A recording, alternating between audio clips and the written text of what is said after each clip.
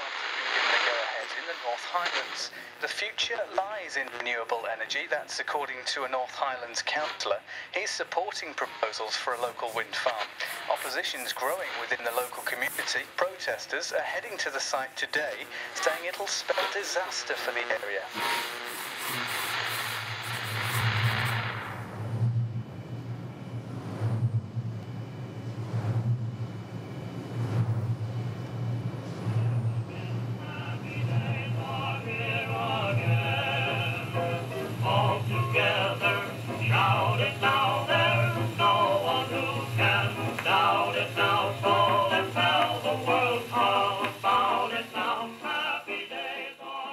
My grandfather came here first in the 1920s. For them it would have been their leisure, really. They had independent means to run the place, but now we have to make a business of it, and it still revolves around all those traditional activities. What we're doing hasn't really changed very much.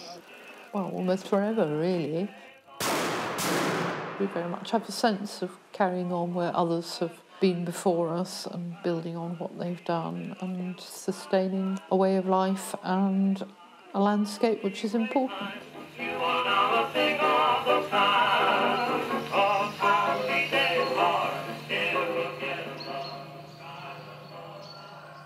I'm Isla, and this is my daughter Catherine, and my family have been here for 4 generations. My grandfather bought the place because his son was a falconer, and we get people coming here from all over the world because they know it's one of the old classic falconry moors. Flow country is one of the most important habitats really in Northern Europe. It consists of very, very deep peat and stores probably for its area more carbon than the rainforest does. It's one of the big arguments against siting wind turbines, a large lump of concrete the size of 2 double-decker buses breaking up the peatland surface. It's a habitat which should be preserved for mankind. The thing with the windmills that I just don't understand is why would you build something that is essentially a very expensive source of energy. It just doesn't seem to add up to make them, to transport them, to have to build roads into the flow country to get to them. Is disturbing not only the footprint of the windmill, but everything around it as well.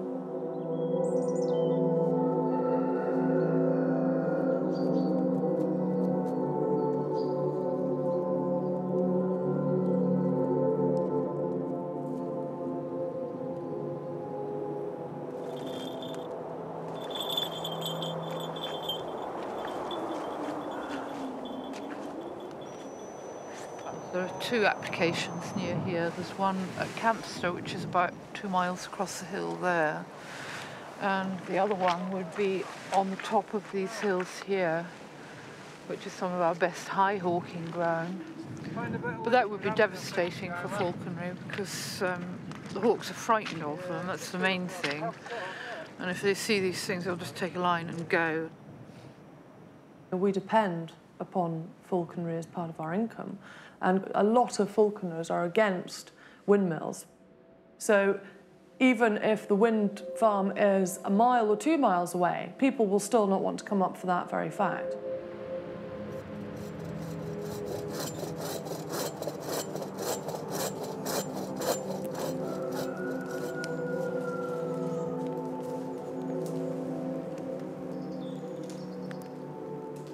What is going to happen when wind power becomes unfashionable? Are we going to have fields of dead windmills strewn about the place?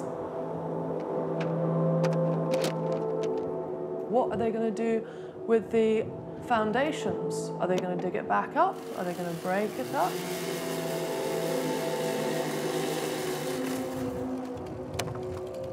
They've got no plan of what's going to happen. They don't seem to have a plan. There doesn't seem to be anything when they're no longer in use.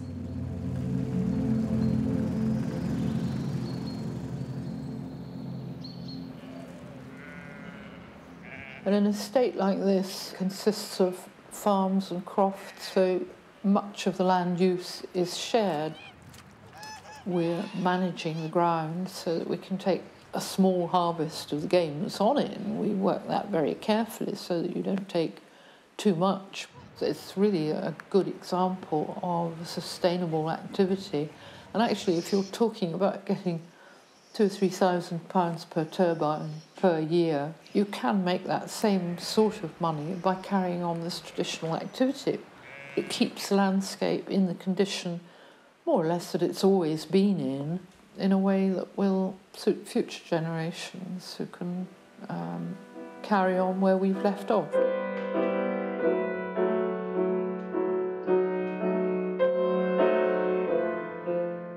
They'll go ahead if nobody objects, but if you make a stand and make your voice counted, then, you know, there's a chance that maybe they won't.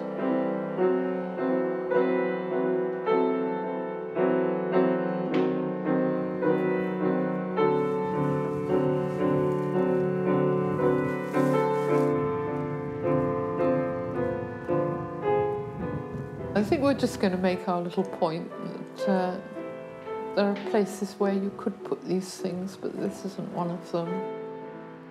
These are our heritage and something which could be destroyed so easily.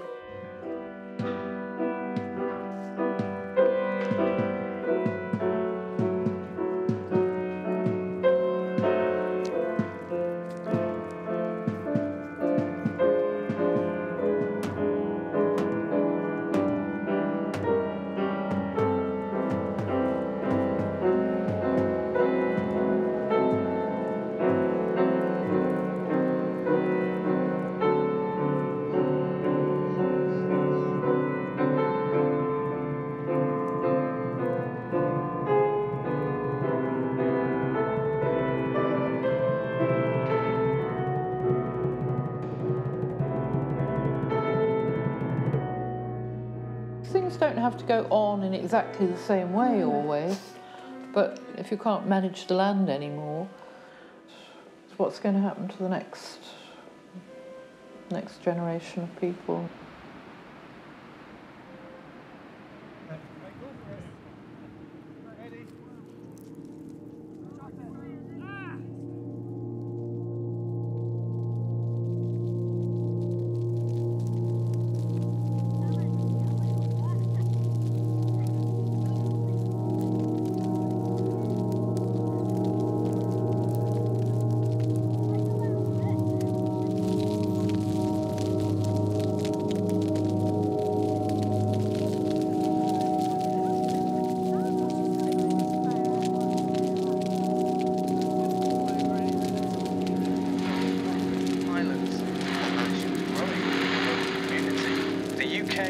In the middle of a wind rush.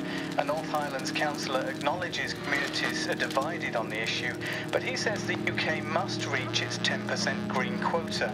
He claims the future is clearly mapped out and it'll be the greatest and fastest expansion of renewable energy anywhere in the world.